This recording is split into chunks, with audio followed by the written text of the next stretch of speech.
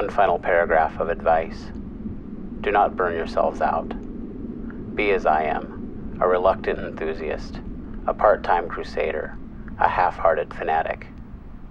Save the other half of yourselves and your lives for pleasure and adventure. It's not enough to fight for the land. It's even more important to enjoy it while you can, while it's still here. So get out there and hunt and fish and mess around with your friends. Ramble out yonder and explore the forests.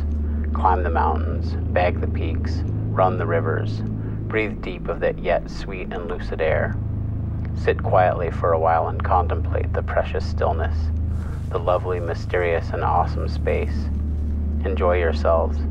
Keep your brain in your head and your head firmly attached to the body active and alive. And I promise you this much.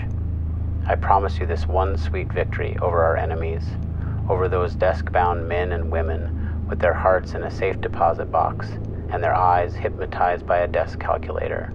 I promise you this. You'll outlive the bastards.